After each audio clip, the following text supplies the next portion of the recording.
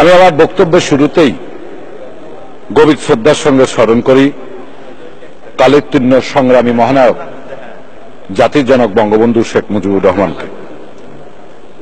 স্মরণ করি আমাদের জাতীয় চার নেতাকে।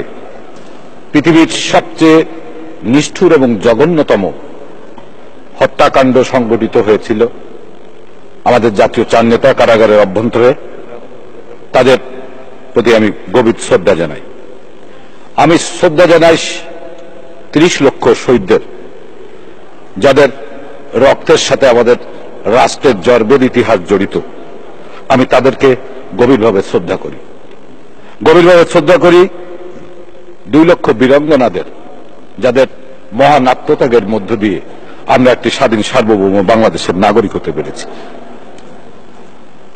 আমি গভীরভাবে শ্রদ্ধা জানাই আমাদের পার্শ্ববর্তী রাষ্ট্র ভারতের তৎকালীন প্রধানমন্ত্রী শ্রীমতী ইন্দিরা গান্ধী, যিনি বাংলাদেশ নামক এই রাষ্ট্রের জন্মের সাথে, যার কর্মকে কখনোই অস্বীকার করা যাবে না, যিনি বাংলাদেশ নামক রাষ্ট্রের জন্মের জন্য সারা পৃথিবীর মানুষের কাছে ছুটে বেরিয়েছেন, আমি তাকে গভীরভাবে শ্রদ্ধা জানাই। আমি শ্রদ্ধা জানাই আমাদের ভারতের মিত্রবাহিনীর প্রায় ২২,০০০ সেনাবাহিনীকে, যারা আমাদের স্বাধীনতা সংগ্রামে রক্ত দিয়েছেন। মাননীয় স্পিকার, ফেব্রুয়ারির মাস আমি বিনম্র চিত্রে আমি ভাষা শহীদদের শ্রদ্ধা জানাই। মাননীয় স্পিকার, পৃথিবীর এমন দেশ আছে, পৃথিবীর এমন কোন জাতি আছে যে জাতি বা তার দেশ তার মাতৃভাষার জন্য জীবনের রক্ত দিয়েছেন? এই গর্ব শুধুমাত্র বাংলাদেশের বাঙালিদের জন্য। আজকের এই গর্ব শুধু আমার এই ভূখণ্ডের মধ্যে নয়, সারা পৃথিবীর মানুষ আজকে বাঙালি জাতির এই গর্বকে আন্তর্জাতিক স্বীকৃতি দিয়ে আন্তর্জাতিক মাতৃভাষা হিসেবে স্মরণ করছে।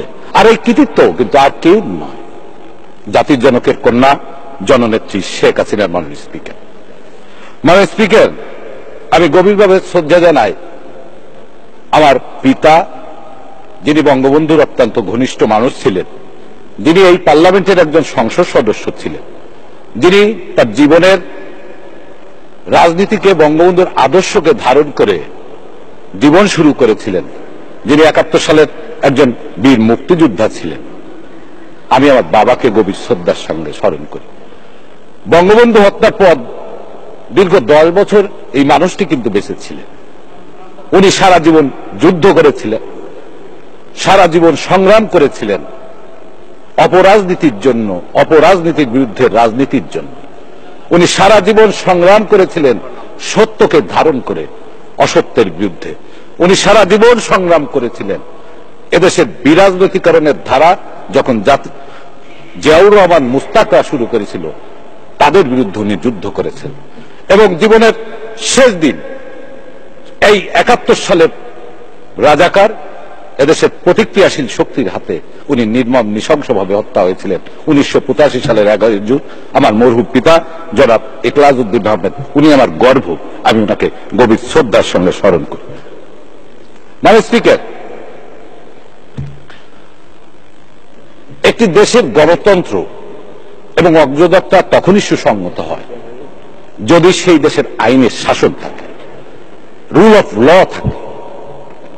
আজকে দীর্ঘদিন পরে বাংলাদেশের যে বিচারহীনতার কালচার শুরু হয়েছিল, সেই কালচার থেকে বেরিয়ে এসে জাতির জনক বঙ্গবন্ধুর কন্যা জননেত্রী শেখ হাসিনা বাংলাদেশের আইনের শাসন প্রতিষ্ঠিত করেছেন। উনি এদেশের যুদ্ধাপরাধীদের বিচার করেছেন, উনি জাতির জনক বঙ্গবন্ধুর হত্যার বিচার করেছেন, উনি ২১শে আগস্টের গ্রেনেড হামলাকারীদের বিচারের আওতায় এনেছেন। এবং আজকে উনি প্রমাণ করেছেন কেউই আইনের ঊর্ধ্বে নয়। তিনি যত বড়ই ব্যক্তি হন না কেন, যিনি রাষ্ট্রের সর্বোচ্চ পদে আসীন থাকলেও উনি আইনের ঊর্ধ্বে নয়। আর এই কাজটি করেছেন জননেত্রী শেখ হাসিনা, বঙ্গবন্ধুর কন্যা। মাননীয় স্পিকার, বাঙালি জাতিকে দুইজন মানুষ স্বপ্ন দেখিয়েছে। শুধু স্বপ্নই দেখাননি, স্বপ্নের বাস্তবায়নও করেছেন। একজন হচ্ছেন জাতির জনক বঙ্গবন্ধু শেখ মুজিবুর রহমান। ১৯৭১ সালের ৭ই মার্চের হ্যামিলনের বাঁশিওয়ালার মতো মঞ্চে দাঁড়িয়ে সেই দিন নিরস্ত্র বাঙালিকে সশস্ত্র বাঙালিতে রূপান্তরিত করেছিলেন। সেই দিন বাঙালির অধিকার হারার কথা বঙ্গবন্ধুর মুখ দিয়ে যখন বেরিয়ে এসেছিল, সেই দিন বাঙালির জাতীয় অস্ত্র নিয়ে পৃথিবীর সবচেয়ে সুসজ্জিত সেনাবাহিনীর বিরুদ্ধে লড়াই অবতীর্ণ হয়েছে। আজকে বঙ্গবন্ধুর সেই ভাষণ আজকে মেমোরি অফ দ্য ওয়ার্ল্ড এই স্থান করে নিয়েছে। এই যে এদের গর্বের জায়গা, এটা শুধু আজকে বাঙালি জাতির অনুপ্রেরণা নয়, সারা পৃথিবীর অধিকার আর মানুষের অনুপ্রেরণা। মানুষ স্পিকার, আমি এই গর্বের জন্য আমি জাতির জনকের কন্যা জননেত্রী শেখ হাসিনাকে ধন্যবাদ জানাই। আরেকজন মানুষ স্বপ্ন দেখিয়েছে, সেটি তিনি হচ্ছেন তারই সুযোগ্য কন্যা জননেত্রী শেখ হাসিনা। দীর্ঘ 21 বছর পর যখন বাংলাদেশ নামক এই রাষ্ট্রটা একটি অকার্যকর রাষ্ট্র, একটি ব্যর্থ রাষ্ট্রের দিকে পরিচালিত হচ্ছিল, ঠিক তখনই 2008 সালে বিশেষ করে দেশের নতুন প্রজন্মকে স্বপ্ন দেখালেন। উনি স্বপ্ন দেখালেন যে 2021 সালের মধ্যে বাংলাদেশ মধ্যমায়ের রাষ্ট্র হবে, 2041 সালে বাংলাদেশ উন্নত রাষ্ট্র হবে। উনি শুধু স্বপ্নই দেখেন এবং সেই স্বপ্নের বাস্তবায়ন করে উনি প্রমাণ করেছেন যে বঙ্গবন্ধুর কন্যা। মানে স্পিকার, তাহলে প্রশ্ন হতে পারে যে বঙ্গবন্ধুর কন্যার হাতে কি আলাউদ্দিনের আশ্চর্য প্রদীপ আছে? হ্যাঁ মানুষ স্পিকার, আছে। যে জিনিসটা বর্তমানে খুবই অবর্তমান সেটা হচ্ছে উনার মধ্যে আছে নিখাদ দেশপ্রেম, সেটি হচ্ছে সততা, যেটা এখন খুবই বিরল। মানুষ স্পিকার, আজকে বাংলাদেশ নামক এই রাষ্ট্রটাকে উনি এগিয়ে নিয়ে যাচ্ছেন। আর একজন গর্ব করে বলেন যে উনি 3 বারের প্রধানমন্ত্রী। মানে স্পিকার, আমার এদের প্রতি ঘৃণা করতেও ঘৃণা হয় যে একজন রাষ্ট্রের 3 বারের প্রধানমন্ত্রী এতিমের টাকা চুরি করে খায়। একজন রাষ্ট্রের প্রধানমন্ত্রীর ছেলেরা রাষ্ট্রের টাকার দুর্নীতি করে। মানে স্পিকার, আমি এইটুকু বলতে পারি, যার পরিবার সুন্দর না, যে পরিবারকে সুন্দর করতে পারে না, সে রাষ্ট্র বা সমাজকে কখনোই সুন্দর জিনিস উপহার দিতে পারে। আমি বিশ্বাস করি যে আজকে বেগম খালেদা জিয়ার এই বিচারের মধ্য দিয়ে সারা বাংলাদেশ কেন সারা পৃথিবীর মানুষের কাছে এটি প্রতিষ্ঠিত হয়েছে যে বাংলাদেশে এখন আইনের শাসন প্রতিষ্ঠিত হয়েছে। মানুষ স্পিকার, আমার যদি 2-1 মিনিট সময় লাগে আমাকে একটু সময় দেবেন। মানুষ স্পিকার, আমি এবার আমাদের এলাকার কথা বলতে চাই। ছোট্ট একটি জেলা, নড়াইল জেলা, বাংলাদেশের 65 নম্বর জেলা নড়াইল জেলা। কিন্তু নড়াইল জেলার ঐতিহ্য, নড়াইল জেলার গৌরব বাংলাদেশের খুব কম জেলায় কিন্তু আছে। মানুষ এই জেলার রাজনীতিবিদ, এই জেলার কবি, সাহিত্যিক, প্লেয়ার এবং এই জেলার বিশ্ববরণ্য ব্যক্তিত্ব উদয়শঙ্কর, রবিশঙ্করের কথা শুনেছেন, যারা 71 সালে বিশ্ব মানবতাকে বাংলাদেশের পক্ষে আনার জন্য জন হ্যারিসনের কনসার্ট পট বাংলাদেশের সেতার বাজিয়ে বাংলাদেশের পক্ষে জনমত গঠন করেছিলেন। এই নড়াইল জেলায় জারি সম্রাট মুসলিমের বাড়ি, এই নড়াইল জেলায় বিজয় সরকারের বাড়ি, এই নড়াইল জেলায় মরহুম জননেতা একলাজউদ্দিন আহমেদের বাড়ি, এই জেলায় নড়াইল জেলায় মাশরাফির বাড়ি। সেই নড়াইল জেলার আমরা কিন্তু কাঙ্ক্ষিত উন্নয়ন করতে পারিনি। মানুষ স্পিকার, এর কিন্তু ঐতিহাসিক একটি কারণ আছে। সেই কারণটি হচ্ছে নড়াইলের মানুষ সবসময় মুক্তিযুদ্ধের পক্ষের শক্তিকে সমর্থন দিয়েছে, যার কারণে ৭৫ সালের পরে যারাই বাংলাদেশের রাষ্ট্রীয় ক্ষমতায় থেকেছে তারা কিন্তু নানাভাবে নড়াইল জেলাকে কিন্তু বঞ্চিত করেছে। আজকে মুক্তিযুদ্ধের পক্ষের শক্তি, আমাদের দীর্ঘ 21 বছরের বঞ্চনা, আমাদের দীর্ঘ দিনের অবহেলা, আজকে সেই নড়াইল জেলাকে উন্নয়ন করার জন্য আমি সরকারের প্রতি আহ্বান করব। মানে স্পিকার, এই অবহেলিত নড়াইল জেলাকে উন্নয়নের জন্য আলাদা একটা ডিপিপি করে অন্তত নড়াইল জেলায় একটা বিশ্ববিদ্যালয় প্রতিষ্ঠিত হোক, নড়াইল জেলায় একটা মেডিকেল কলেজ প্রতিষ্ঠিত হোক, তাহলে আমরা অন্তত নড়াইলের মানুষকে বলতে পারবো যে না, আজকে জাতির জনকের কন্যা বঙ্গবন্ধু কন্যা জননেত্রী শেখ হাসিনা রাষ্ট্রীয় ক্ষমতায়।